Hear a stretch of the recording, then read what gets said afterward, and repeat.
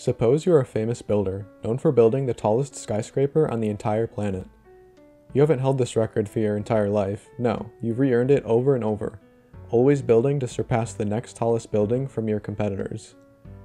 Business is going as usual until you learn of a new rival who's just built an even bigger building than your now former record holder. You've been through this before though, so you're not worried. But the public is not so confident, and your investors are feeling doubtful. What if this is it, the absolute tallest skyscraper?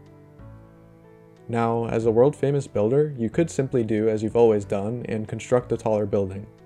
But it would be nice to have some guarantee, some proof, that you're capable of such a task. Then you won't be subject to the public scrutiny each time another competitor comes around. So you set out instead to construct a proof. After thinking for a bit, you come up with a few assumptions to guide your proof. Firstly, you are confident in your ability to construct a one-story building. Of course, this is the foundation of any taller building. More importantly though, you know that given any pre-existing building, you can always add one more floor to it. So you could, say, increase a 2-story building up to 3 stories, and then increase that building up to 4 stories, and so on. Generally, a building of height n implies a building of height n+1 can be built. With these tools, you set out to build a proof. Now, proving directly that there is no such thing as the tallest skyscraper seems a bit daunting, so you start by taking a step back and looking at how you got here. At no point have you held the record of the tallest skyscraper for more than a few years, but you always come back to scale up your building to an even larger size, so perhaps this is what you can prove.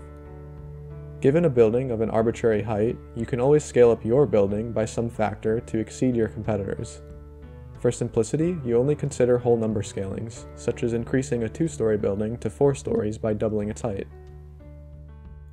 Still, you're unsure how to prove this statement directly, so instead, you suppose that it is not true for some arbitrary building. If you can disprove this statement, you're in business, and you'll have proved that all buildings are outbuildable. To begin, you have your building of some height A and your competitor's building of some height B. Assume that there is no whole number scaling factor that can make your building taller than the other. In other words, if you have a scaling factor n multiplying with your building of height A, then all buildings of height NA must be less than B by this assumption. In some sense, this height B is then like a ceiling, an upper bound for the buildings you can scale up. However, there could be an even stricter upper bound, one taller than all of your buildings but with as little tolerance as possible, just barely exceeding the tallest possible height NA. For easier reference, you say that this building has height S. Again, this is the minimum height that still exceeds all other heights NA, but is perhaps more strict than the upper bound of height B. Now imagine you take away A floors from S. In other words, reduce the height of S by the height of A to get a building of height S minus A. Naturally, this building must be shorter than S, since some floors have been taken away. But remember, S was the height that acted as the least tolerant, or minimal, bound for all heights NA. So any height less than S cannot act as a ceiling for all heights NA. There's an exception, a scaling factor n, for which NA is taller than S minus A. But if some NA is taller than S minus A, then it's also true that NA plus A more floors should be taller than S. You're increasing both buildings by the same height A, so the order of their heights should be preserved. Notice here that this building of height NA plus A is equivalently a building of n+1 times A.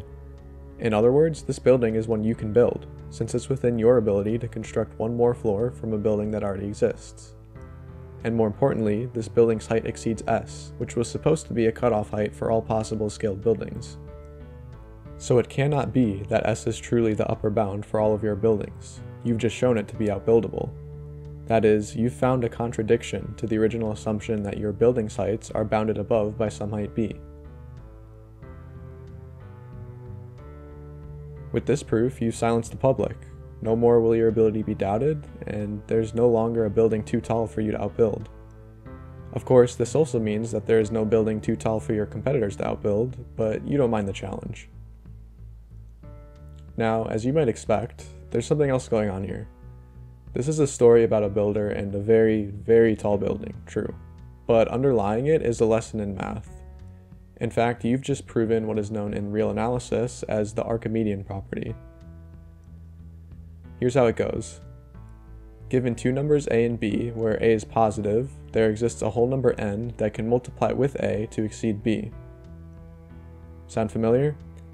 With our builder, we imagined a and b as heights, and n as some scaling factor for our building, but the idea is exactly the same when we take those elements away. We can even prove it in the same way. I'll go a little faster here, since now we know how the story ends. First, assume the claim is false. For fixed values of a and b, no such whole number exists. Na is less than or equal to b for every n. Then you can say that all these Na are bounded above by b, meaning they will never exceed b. But then it should also be true that there's some other number that bounds the Na from above with as little tolerance as possible, perhaps more strictly than b does. We'll call it s for easier reference. See where this is going? Now, because a is positive, s minus a is less than s. And since s was the smallest upper bound of the set Na, s minus a can't be an upper bound.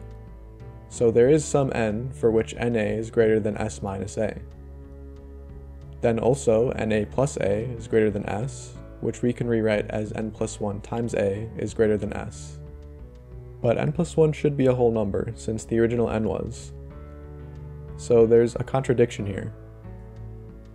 Thus, the original claim has been proven true. As you can see here, the logic flows on this abstract level as it did on the more concrete level. Of course, I put together the analogy to be this way, but I'd like to think that maybe Archimedes had this idea of what is the biggest thing in mind when he first tried to construct the property, a question that's really quite fundamental to our understanding of the universe around us. Speaking of, how can we be sure that this property tells us that there is no such thing as the biggest number or the tallest building? That was the original question to answer, after all, yet the property seems to talk more about scaling things up than it does counting. But we can let a equal 1, equivalent to what I formerly called the smallest possible building, and just n, the scaling factor, remains.